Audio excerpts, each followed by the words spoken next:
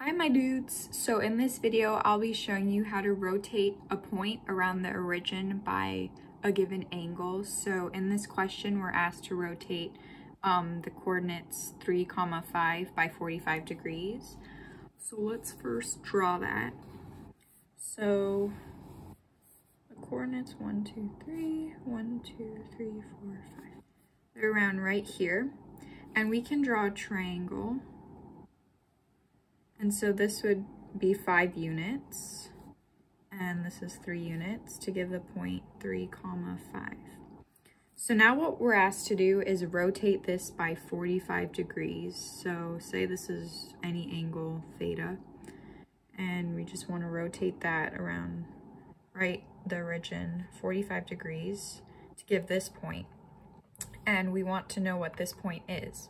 So this is 45 degrees right here. An easy way to do this is just by solving this triangle first. So here, let's find this length. We want to know this length, which we can use to construct this triangle, and then find this length, y, and this length, x, and then we will know the points. So we can solve for this length using the Pythagorean theorem. So this is 5, right? 3, and we don't know this angle right here, so let's just call it theta. Oops. Let's just call this, what, z. So 5 squared plus 3 squared equals z squared. So that means z squared equals 34. Which means z equals the square root of 34. So this length right here is the square root of 34. Let's cross that out because we know it. And so that means this length right over here is also the square root of 34 because, you know, it's unchanged when we rotate it. But we need to know this angle to use some trigonometry to solve for y and x. So that means we need to know this angle because we know this one is 45 degrees right here. So if you know a little bit of trigonometry, you know this is for any angle theta, this is opposite of theta, this is adjacent because it's right next to theta, and then this is the hypotenuse. We can use our trusty SOHCAHTOA to solve for theta, so we know the opposite and adjacent. So this means the tan of theta will equal opposite over adjacent, but we don't know theta.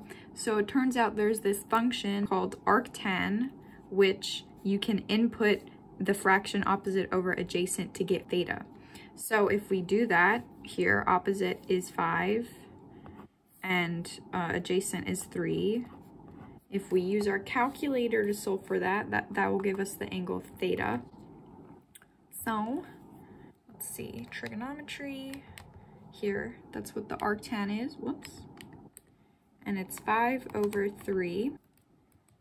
So that's in radians, that's the angle in radians, which 1 radian equals 180 over pi degrees. So if we multiply this by 180 over pi, we'll get theta in degrees, which is approximately 59.036 degrees. That's this angle right here. That is 59.036 degrees.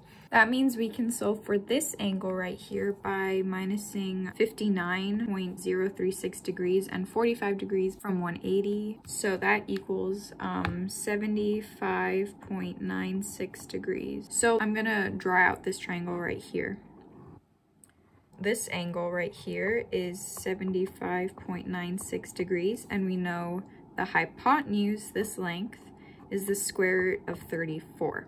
So let's start off by solving for y. We know the hypotenuse and we know the angle, so we can use the sine function to solve for y.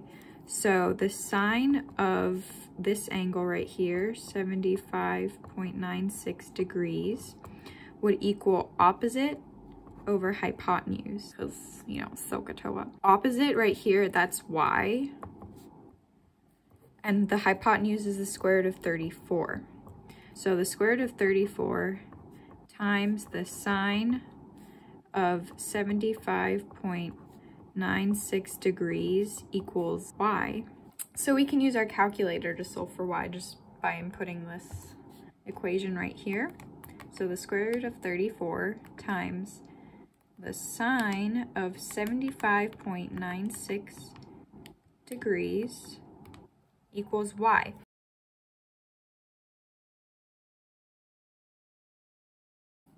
So that's this length right here.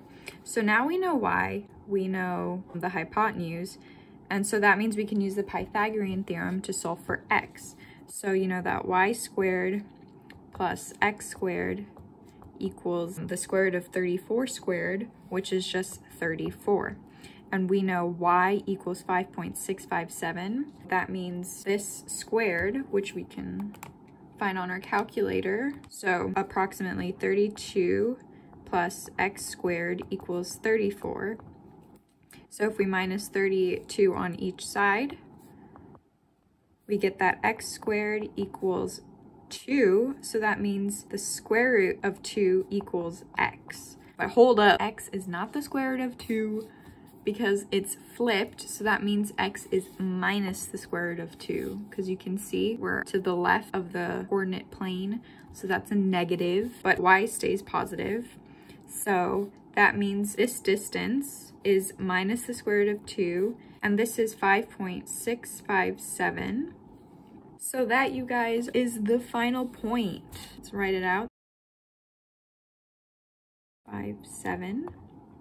So that, you guys, is the answer. There are many different ways to do this. You can solve using complex numbers, but I think this is just a sort of basic intuitive way. If you know a little bit of trigonometry, you can solve questions like these. So I hope you guys found this video helpful. If you did, don't forget to give it a thumbs up and let me know if you need help on any other questions. Toodles!